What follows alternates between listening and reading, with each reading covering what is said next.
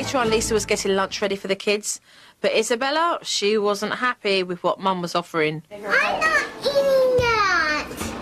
No, because it's not mixed up.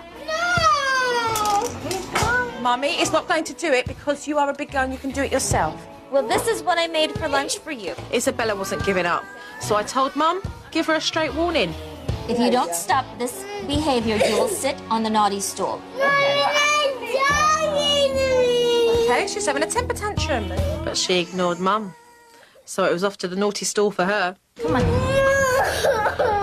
Low tone voice, remember, you're not pleased. She's not listening. You need to stop this behavior, and that is why you are on the naughty stool.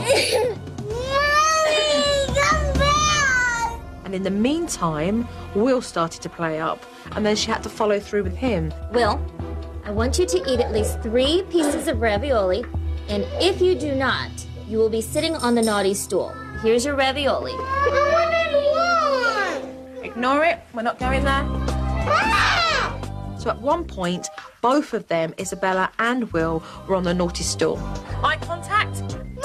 Because you have refused to eat your lunch, you're sitting on the naughty stool. Having both Isabella and Will on the naughty stool at the same time, I got a good crash course in what Joe is trying to teach me.